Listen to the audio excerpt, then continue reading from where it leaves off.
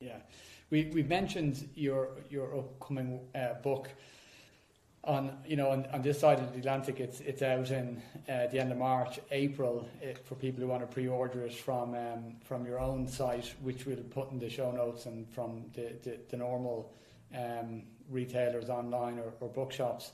But it sets out to create a high performance mindset fueled by the language of excellence. Can you explain a little more about the drivers to write it, and what the core topics are? Because obviously a lot of people haven't seen it. We were lucky on the podcast to get an advanced copy of it. But could you just give people a bit of context of what's involved in the book and what motivates you to write it? Sure. And one of the interesting motivators was James Kerr. I had read Legacy. I had been consulting with organizations. I started applying the 15 principles. And I had created a talk and course actually out there called Warriors Not Winners. And it was the idea that, and I've since dropped that moniker just because I want to respect, our armed forces and other warriors within our society. And I don't want to turn youth sports into sort of that, that battle-ish mentality. But the idea was that we can create these Spartan mindsets, these warrior mindsets in people, or we can create a winner's mindset. And so I would juxtapose what it looked like to be that spoiled, winner mentality that we sometimes see, the me, everything's about me sort of mentality, and I would juxtapose them, and I would use a lot of the Spartan principles, or the all black principles from James Kerr's book. And as I continued to grow and evolve and develop, I started creating talks and products about the warrior brain. There are certain words that we can say that can trigger processes in the brain, and a lot of it was, I was taking liberty with neuroscience, but I was saying that, this is the vision center of the brain. This is so we want to speak to people about them and their views and their goals. And this is the amygdala. And so we want to tell people we love them and not generate fear. And so my son challenged me. He said, you talk a lot about words, and you were always that word coach. I always had pithy sayings. I felt like if I could teach my players in pithy sayings, then we could communicate with a lot less, say a lot more with a lot less. So they learned find feet, chalk your boots, which meant get wide all the way to the line. Find feet, which meant get open so your teammate can see both of your feet or show both feet.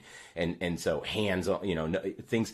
We started using just 1 and 2 word phrases within all of my players, and they knew exactly what I was talking about. So we could communicate a lot and very little. My son said, he challenged me. He said, well, are there words that you think are very important when it comes to performance that you could write a book about? You should write a book about this, Dad. So I did. That was the challenge. And we set out to write it in a month. And I did. I found an old social media post where I said, I just finished writing 45,000 words in, whatever it was, 30 some days, and I'm going to go take a break. So I did it in a month. But the whole point of the book was to find those words that I'd seen in my career and in other situations where it either empowered somebody and helped with their peak performance. So those inhibiting words, or there were those peril words. So those words that if we use them, they sort of just chop our peak performance off right at the knees. They're choke words. They're words that cause us to trip up as athletes. And then I found also some transformational words that I added in at the end, words like love.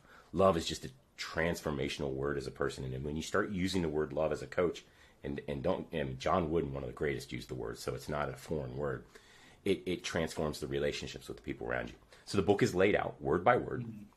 Each chapter is a word, and each chapter then goes into a story where that word is used or similar phrase or wording is used, how effective it was, and then how the brain reacts to those words depending on how we've set it up in the context, and then some hints and tips of, hey, here's how you can use that word in your profession, in your own personal profession, or in your leadership role.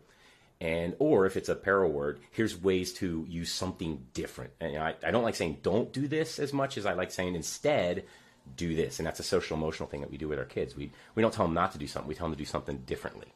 Mm.